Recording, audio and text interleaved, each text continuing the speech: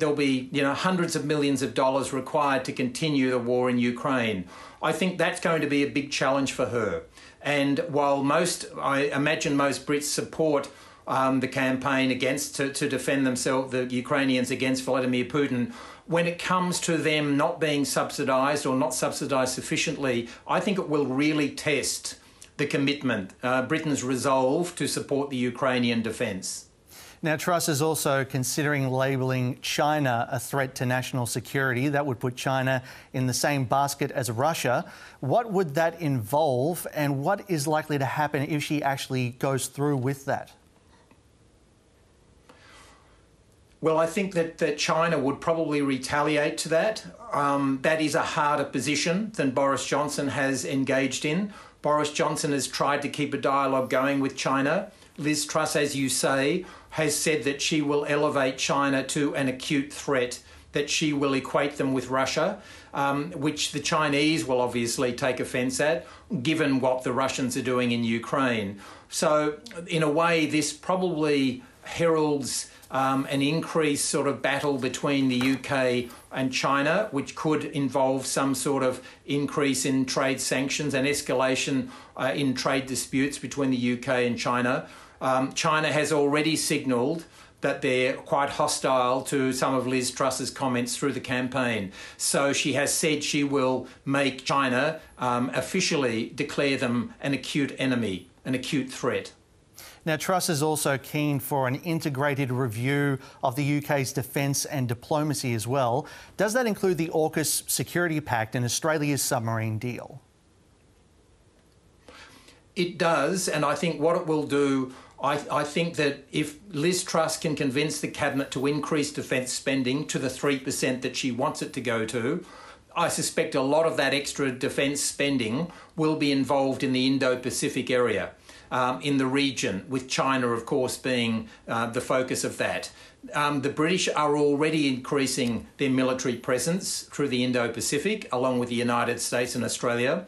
So I think there will be more funding and more support, which will further strengthen the AUKUS agreement in terms of its resources.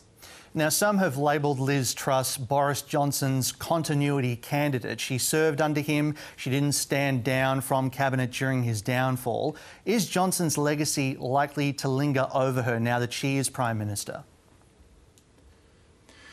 Ironically, Boris Johnson's greatest legacy was making Brexit happen after there'd been many false starts.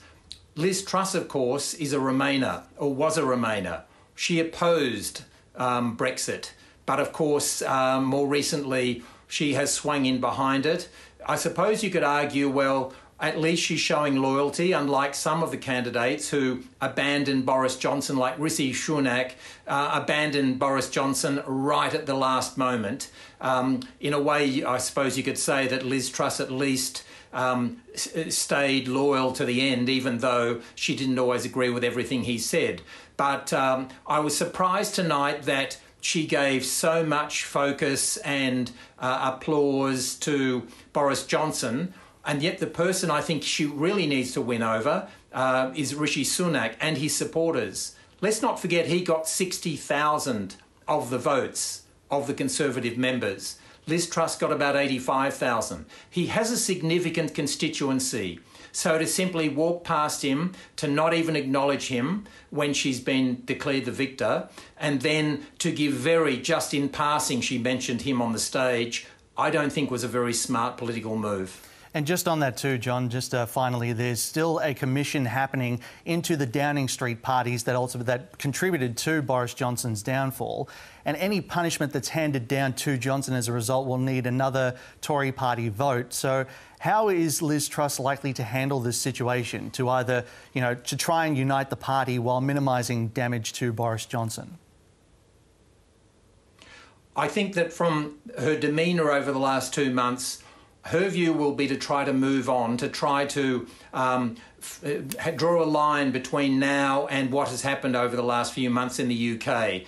It has alienated a lot of the British public from the way that their politicians act. The appalling imagery of Boris Johnson and many of his staff partying while other Brits could not visit their families or their parents who were dying or grandparents. I think Ms Truss will do everything she can now, using all of her political skills to try to say to her colleagues in the Conservative Party, let's move on. The only winner of that, I think her view would be, is the Labor Party, Sir Keir Starmer, who at the moment is looking fairly strong in terms of popularity. John Lyons, we appreciate your analysis. Thank you very much.